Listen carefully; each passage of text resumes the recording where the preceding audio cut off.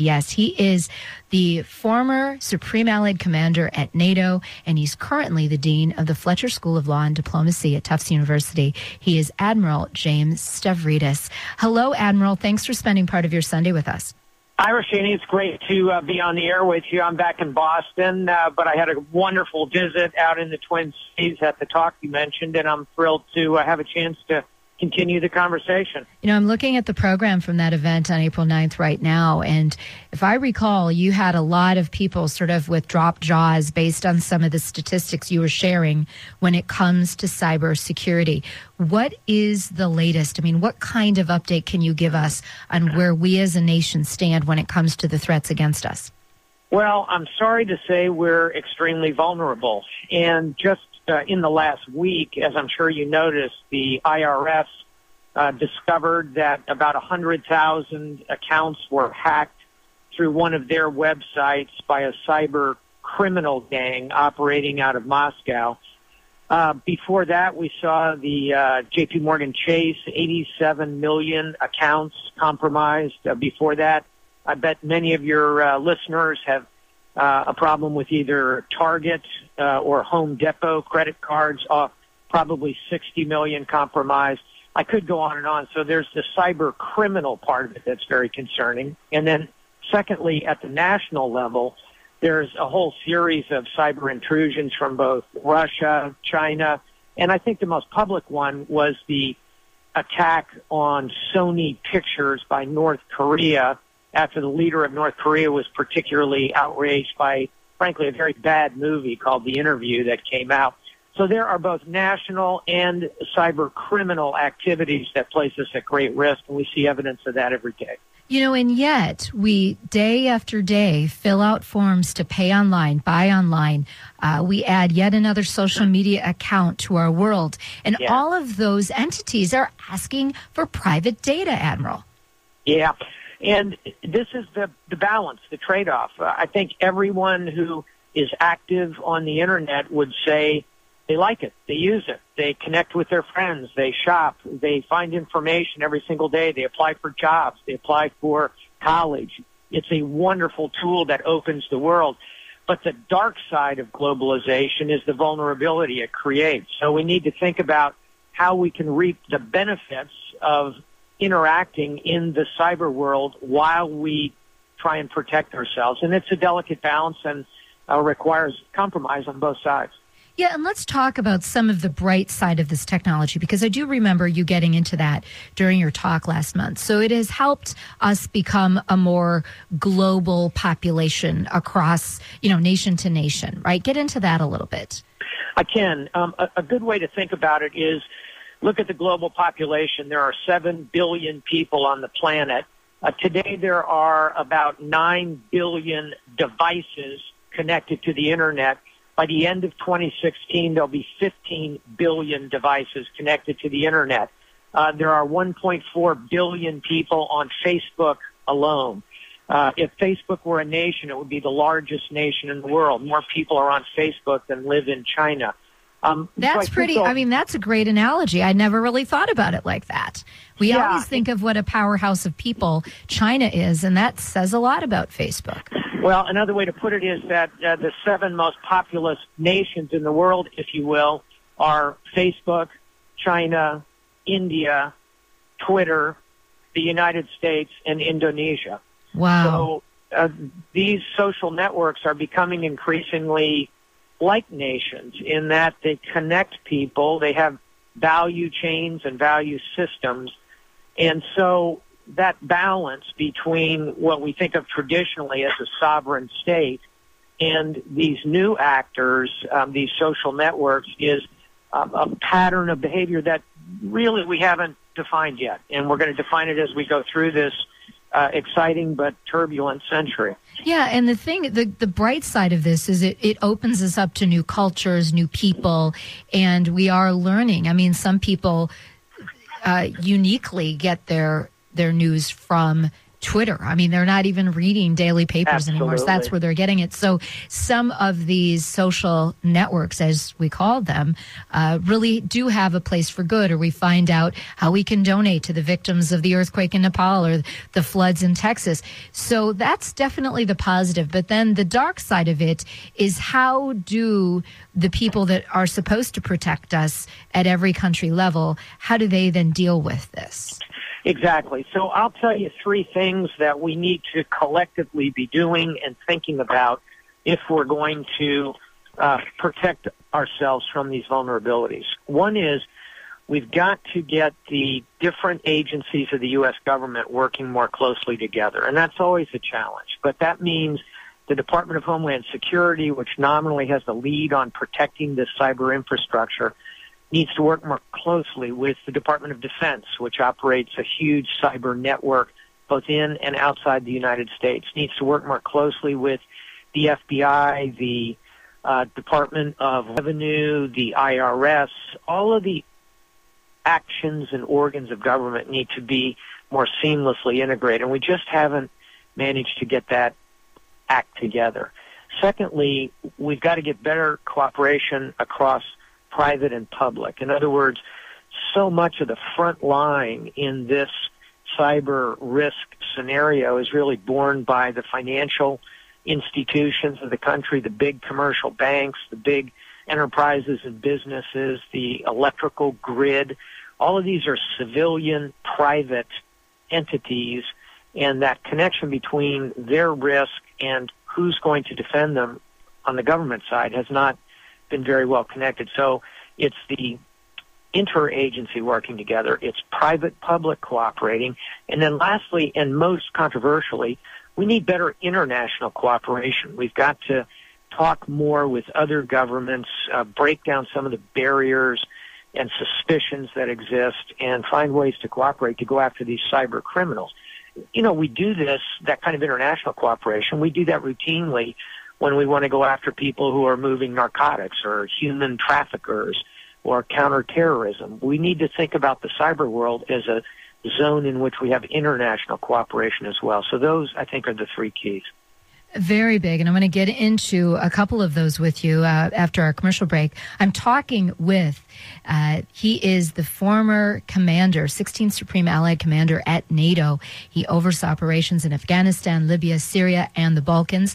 And then after the 9/11 attacks, he led Deep Blue, the Navy's premier operational think tank for innovation. You can chat with him when we come back from break. Our number is 651-989-9226 or 866-989-9226. You can also text us at 81807. Our Power Talk for the month of May is Admiral James Stavridis. He's the Dean of the Fletcher School of Law and Diplomacy at Tufts University. He's also author of The Accidental Admiral. You can chat with him. Give us a call, 651-989-9226, 866-989-9226. You can also text 81807. Admiral, you've talked about how the entities in the U.S. really need to collaborate better and partner. And we saw that, you know, coming to such a head in 9/11 when data and all these things were not really in line. And so the answer was Homeland Security and other things. But you've talked about a cybersecurity force, and you say 82 nations have that, and we don't. Indeed. Let's think back 100 years ago. We had an Army, a Navy, and a Marine Corps, but we didn't have an Air Force.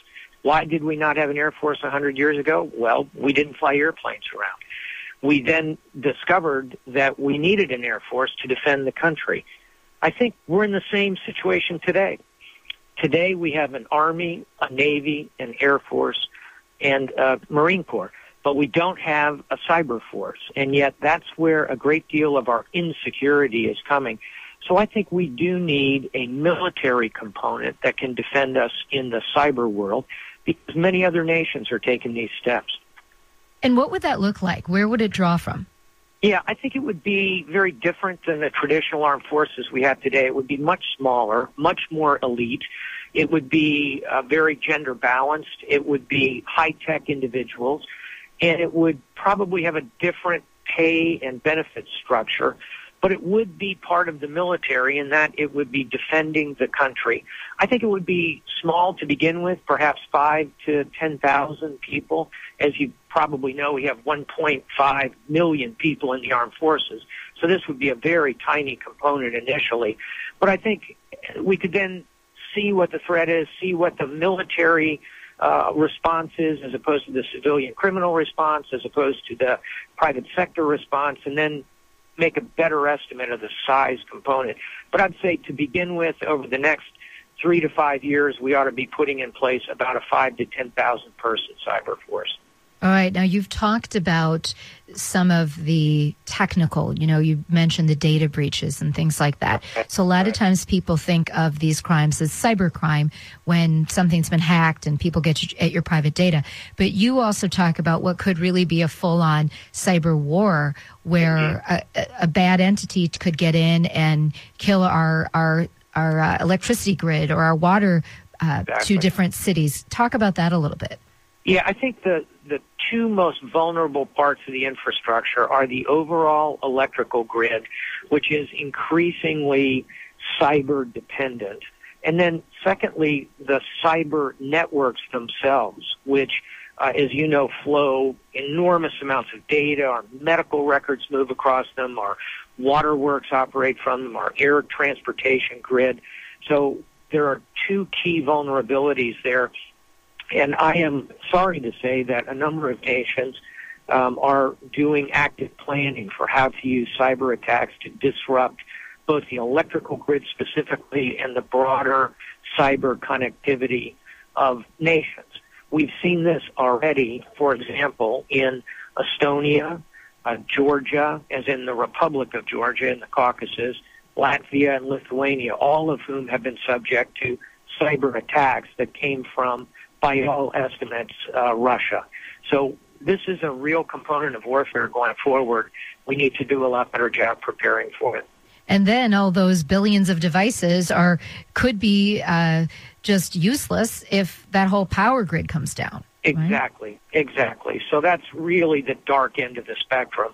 I think what you'll see long before you get to that kind of apocalyptic vision is a series of attacks against specific geographic entities, against specific financial institutions, against portions of the electrical grid. You'll see sort of probing actions to see what the vulnerabilities are. And we're already seeing that. The New York Stock Exchange is attacked perhaps 100,000 times a month. Really? And indeed. I am given that data by the head of security information of the New York Stock Exchange. Wow. But so there are obviously things in place that are protecting it. There are, and there are enormous defensive systems that are in place. And thus far, I think the balance is on the side of defense. But as these offensive tools become more capable, I think that balance is going to shift toward the offense. And I think we've got some challenges ahead. Yeah, and I always ask, why should the regular public care? And it comes down to safety, security, but it also comes down to money. So cybercrime is more than about $2 trillion in our global economy of $60 trillion. So think about that. At least $2 trillion is just getting shaved off in these kind of criminal structures, and that's only growing. Indeed. Another way to think of it is $1 out of every 30 in the global economy is touched by cyber criminal activity. And it's not only the loss of those revenues from legitimate businesses, but a portion of that money goes to finance violent extremism. It goes to finance these movements that are antithetical to global society. There are a lot of secondary effects, and I would add to that corruption. A lot of that money goes to corrupting many of these very fragile democracies in parts of the world like the Caucasus, like Eastern Europe. Ukraine is subject to this. So this is something that I think everyone ought to know more about and worry more about. And I'll give you a final reason to worry about it, because we've kind of talked about finances and your pocketbook. We've talked about national security in our electrical grid. Let's recall that this is very personal. When people's information is hacked, it touches the most intimate parts of their lives. And a good example of this is the movie actress Jennifer Lawrence, Academy Award winner, posted some very intimate photographs of herself, she thought in a very secure way in the iCloud, hacked those photographs globally distributed. Enormous embarrassment and damage to a young woman who said she felt as though she'd been raped. Those kind of intimate personal vulnerabilities are also part of the calculus, why it matters to each of us. Yeah, that really does bring it home. I'm talking with retired Navy Admiral James Stavridis. He was the 16th Supreme Allied Commander at NATO. He's currently Dean of the Fletcher School of Law and Diplomacy at Tufts University. What is the deep web, Admiral? The deep web, or sometimes called the dark web, is a part of the overall Internet that is impossible to access without very specific, high-level crypto abilities. And it is the portion of the web where the vast majority of illicit activities occur. It's where you can go on the web in order to buy the software, the computer programs that allow you to conduct this kind of cybercrime. It's the part of the web where you can buy narcotics. It's the part of the web where you can buy human beings. Humans are trafficked in this part of the web, this dark web. And it's kind of a misnomer to think of it as a place. It's really a series of techniques that allow an individual or an organization to get into a protected zone within the web. Law enforcement's very aware of it, but the bad guys are constantly changing and shifting those tools, conducting their own cyber defenses of the dark web. And it's a place where cyber crime and cyber security meet and do battle today. Yeah, well, it sounds like it can only expand as technology keeps growing. Exactly. And again, let's go back to the number of devices connected to the web. As those manifest and double and triple within this decade, those devices are controlling each other, and the autonomy of the web grows and grows, which again, as we've talked about, has a lot of benefit. It creates productivity gains, but it also creates vulnerability because you've taken the person out of the loop, and therefore the technology can be inserted, and then manipulation can occur of this Internet of Things, as it is often called. All right, Admiral, really quickly, I know this is some serious stuff, but is there any just basic advice you can give our listeners that, I don't want to scare everybody, but this is real serious stuff? Yeah, the thing I would suggest, and this is a fact, is that 60% of all the bad things we've talked about today occur because of breakdowns in simple computer hygiene, which is that really boring, annoying stuff like having a powerful password with a lot of different characters and up and down case and so on, not changing that password frequently, not buying basic software to protect your accounts. Type into any search engine, computer hygiene best practices. There'll be lists of 10 things you can do, 15 things you can do, 20 things you can do. Do them. They're as fundamental as the basics of hygiene that your mom taught you. You can at least start to protect yourself in this way. You can indeed, and you can strengthen your position, and the bad guys will go on to softer targets. A lot of this can be done by you yourself. All right. Thank you so much. He is our May Power Talk, Admiral James Stavridis, author of The Accidental Admiral, currently at Tufts University. Pleasure chatting with you today. Thanks for all the great information.